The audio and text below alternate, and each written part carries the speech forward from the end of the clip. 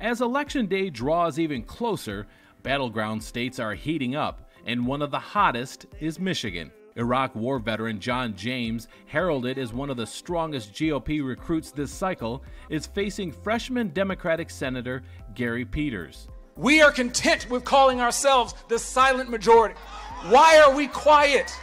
Our policies work, our values are right, and our cause is righteous.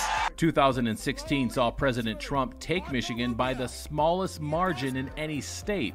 And with Mr. Trump slipping in the national polls, James is framing his candidacy as separate to the Trump administration. Experts, however, are unsure voters will split their ticket in such polarized times. Ticket splitting in this country is becoming increasingly rare anyway.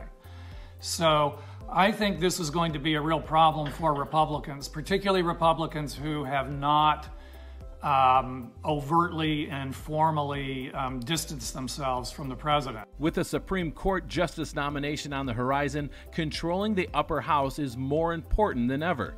Without a Senate majority since 2015, Democrats are desperate to hang on to the seat, while Republicans have much to gain too. The Michigan Senate race is one of the few opportunities that Republicans have to pick up a Senate seat.